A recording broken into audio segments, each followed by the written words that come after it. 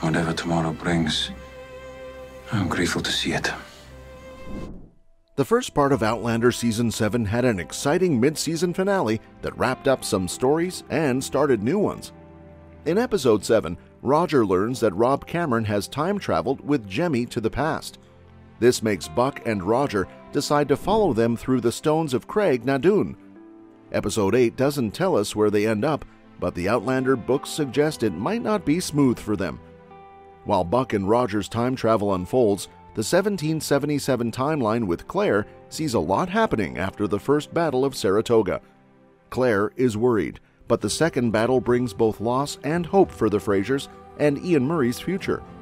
With new characters and discoveries, Jamie and Claire have a lot going on, making the mid-season finale rewarding and ending with a long-awaited trip home. Now, let's delve into a secret glimpse of what lies ahead in Outlander Season 8, unraveling everything we currently know about the highly anticipated upcoming season. In Season 7, Episode 8, Jamie faces a significant injury during the first Battle of Saratoga, mirroring events from the book An Echo in the Bone. Although Claire had to perform surgery on Jamie in both instances, there's a notable difference in the outcomes. In the book, Claire makes the tough decision to amputate one of Jamie's fingers to prevent infection. However, in the TV adaptation, she manages to save all of Jamie's fingers, resulting in a prominent scar but avoiding the traumatic consequence of amputation.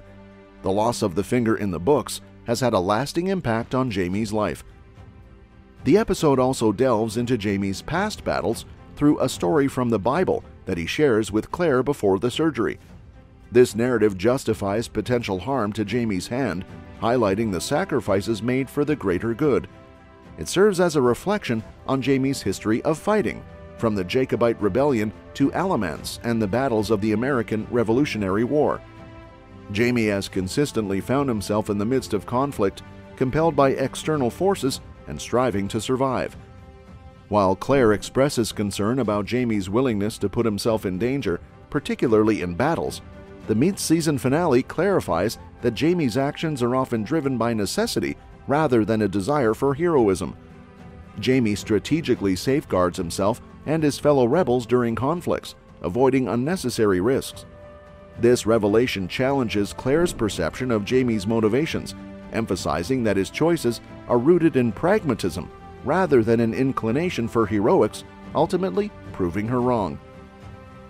In the Season 7 mid-season finale, Brianna discovers that Cameron has stolen Claire and Jamie's letter regarding the Jacobite gold and has kidnapped Jamie. This development adds weight to the credibility of the Jacobite gold curse. The late arrival of the gold, unable to effectively support the Jacobite cause, has consistently brought trouble. Jocasta Cameron even lost her daughter due to her husband's involvement with the stolen gold. Jamie's kidnapping, linked to his knowledge of the Jacobite gold's location, further substantiates the existence of the curse, placing someone in danger even 200 years into the future. The evolution of Buck Mackenzie's character, initially introduced in Season 5 with a vengeful disposition, becomes evident in the mid-season finale of Season 7. Despite his earlier animosity, Buck now listens to Roger and Brianna. His offer to accompany Roger to the past showcases his significant transformation, especially as Roger discloses the truth about Buck's anticipated death in 1778. This gesture implies a resolution of any lingering hostilities between Buck and his descendant. The mid-season finale also sheds light on the complexities of Ian and Rachel's relationship. A kiss between them triggers an unreadable reaction from Ian, and Episode 8 confirms his reluctance to pursue a romantic connection with Rachel. Their feelings come to the forefront, leading to a conversation about their relationship. However, Ian's realization that he loves Rachel is intertwined with the threat from Archbug in Episode 3, putting Rachel in danger if they were to be romantically involved.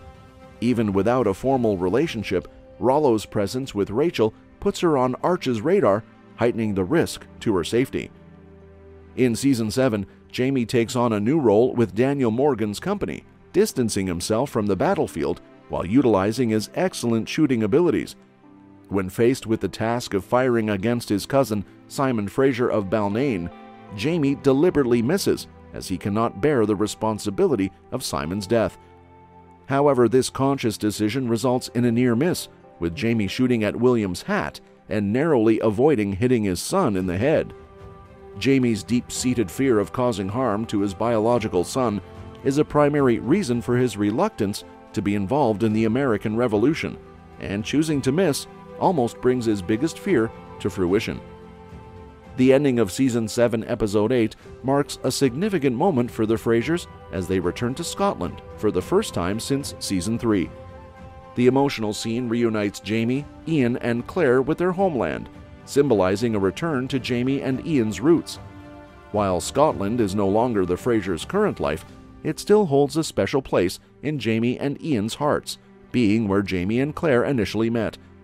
Although their stay in Scotland may not be prolonged, in the second part of Season 7, the show concludes its first part on a positive and nostalgic note.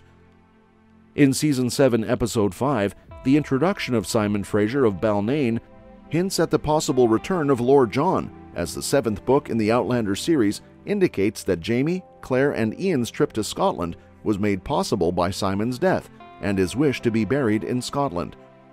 The show portrays Simon Fraser as a positive figure in his relationship with William, despite being on opposite sides of Claire and Jamie. The timing, coupled with the hint of the second Battle of Saratoga in Episode 8's trailer, suggests that Simon Fraser's death may occur soon, making the Frasers' trip to Scotland imminent. Outlander's seventh book shortens Claire's trip to Scotland due to her being needed by Marsali for Henri Christian's surgery. If Episode 8 concludes with Jamie, Claire, and Ian bringing Simon Fraser's body to Balnain, Lord John Grey's return might happen earlier in the second part of Season 7. Whenever this reunion occurs, the show is likely to introduce twists, as Lord John and the Frasers' reunion intertwine multiple storylines from the Outlander books. Starz has officially confirmed that the 7th and 8th seasons of Outlander will bring an epic conclusion to Claire and Jamie's love story. This assures the return of Caitriona Balfe and Sam Heughan to reprise their roles as fan-favorite characters Claire and Jamie Fraser. Season 8 will center around Diana Gabaldon's 9th book, Go Tell the Bees That I'm Gone, indicating the return of Sophie Skelton as Brianna and Richard Rankin as Roger, as they play crucial roles in the plot.